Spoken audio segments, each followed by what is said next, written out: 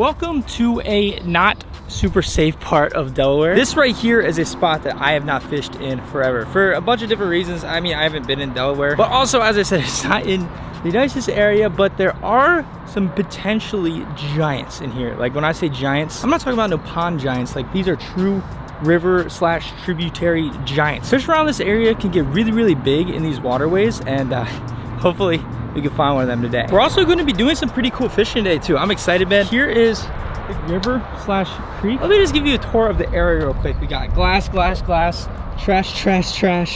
rubber gloves. I have no clue what sort of substance that is in that water bottle right there. But yeah, this is it, man. This is where dreams are made of. So as you guys saw, we stopped at the grocery store real quick. Let me just do a little grocery store haul real quick. We got some bowls, 3 large bowls. This is a steal, man. It's like $3. We've got some ingredients right here. If you guys know, you know. Got some breadcrumbs, some jello, some corn.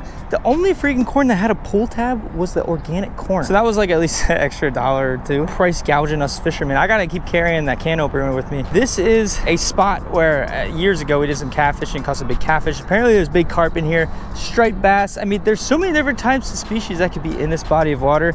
But today we're gonna be focusing whatever really bites, anything can really bite this, but carp and catfish. I would love to catch a citation of one of those, which if you guys don't know, Delaware has this cool like program where if you catch a certain size fish, you get an award, which is a citation. It sounds bad, but it's actually good. We just got one this year for rainbow trout. If you guys haven't seen that video, link down in the description below.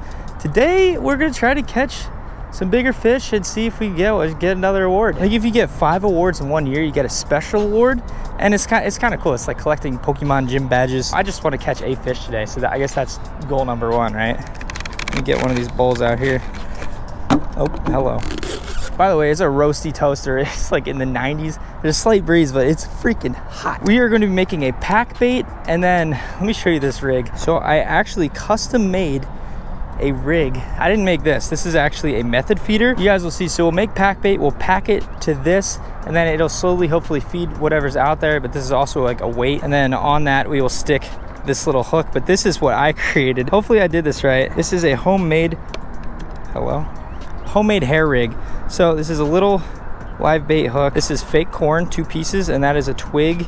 And I could go in depth later if you guys want to know like how to tie this. Basically, you pack the bait in here, you stick this in there. Once they eat everything, or you know, if they just see this corn floating, which it does float, they'll hopefully strike that. And yeah, it's supposed to be really effective. I've tried this one time before in a pond, and it crushed it. If this doesn't work, I mean, I have other just bottom rigs and just random stuff, high-low stuff that I could tie on. Carp fishing people, they'll tell you like this is a fire rig. Hopefully I'm doing them justice by making it myself. Okay, so this is just panko breadcrumbs. Again, this is organic. This is gluten and dairy free. I don't freaking, dude, where do you find panko breadcrumbs in the grocery store? I have no freaking clue. I was literally walking around forever. Every victory has its battle struggles at the beginning. So this is just a package of strawberry jello. Let me know if you guys make pack bait. Let me know your secret mixtures and stuff. I mean, people get super creative with it. I've seen lots of different things. So we're just gonna mix that together. Boom. Smells fruity. All right, back to business. The school bus almost demolished my truck over there, but all we're gonna do is pour a lot of this in there. Corn.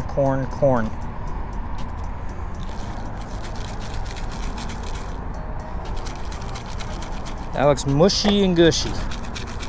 Oh yeah, don't you just want to eat that? All right, and then to test it out, does that pack pretty good? No. Might have been too wet, or maybe not wet enough. All right, so for the most part, I think we're gonna be good. Let me grab this. There's a tool for this, but I'm just gonna literally, yeah. Oh, there we go, it's sticking. Kinda, boom. So that's gonna be super stinky, super flavorful, and then we're just gonna stick the hook.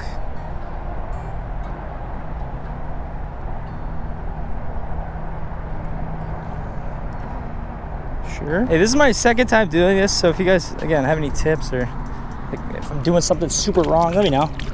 Real quick, let's put the rod holder in. It's like solid concrete. Oh, there we go. Woo! Send it. Kadoosh. Just let it get to the bottom. Now the tide is moving pretty decent, but hopefully this should be pretty good.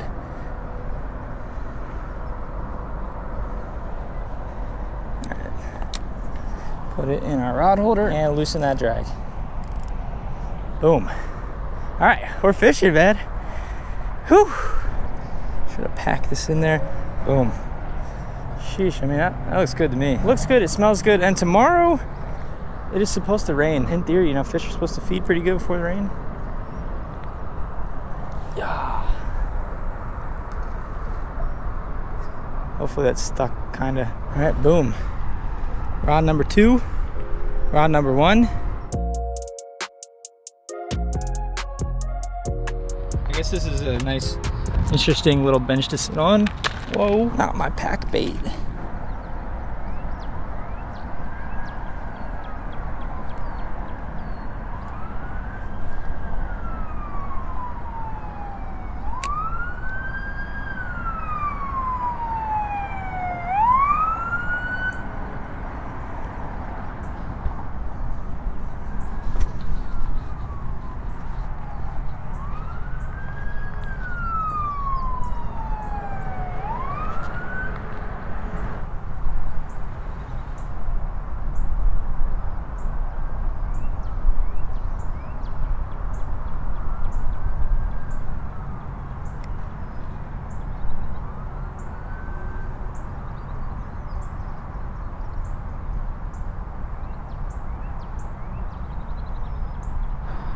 Okay, this is kind of sketchy. For some reason, there's like no less than 10 cop cars that just zoomed up right over near where I parked. What do I do about that?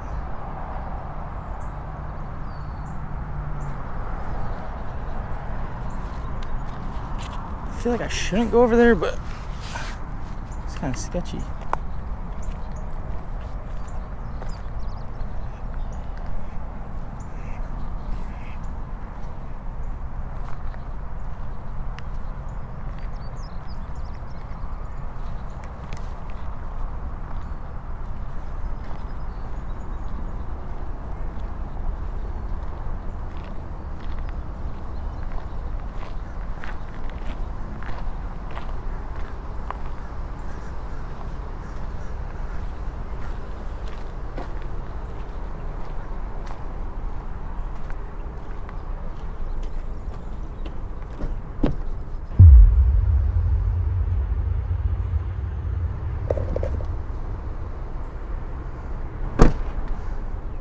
Bro, I should probably not be here. I'm gonna pack this stuff up. I told you guys I was in like a sketchy part of town. This is not, I've never seen anything like this. There's like 12 cop cars. I feel like I hear more coming. I don't know if something just happened right here or what. I'm gonna get these out of the ground real quick.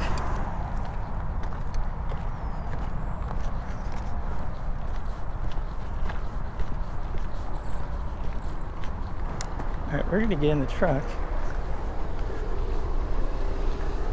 Oh, there's still a car right there. Did he run out? What is going on?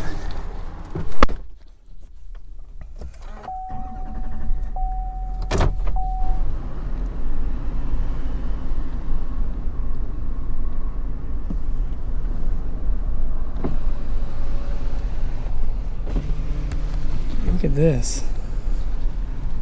What is going on?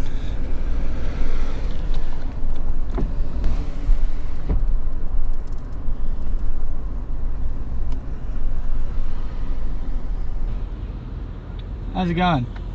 Is everything good? Yeah, everything's good. Probably a good idea to back it up for today. Yeah, what? Dude, can I ask what's going on or no? Oh, just somebody in the woods that needs to come out of the woods, that's all. Oh, okay. Yeah. Nobody's hurt or anything. I'm done fishing. All right, man. Have a good one. Have a good one, man.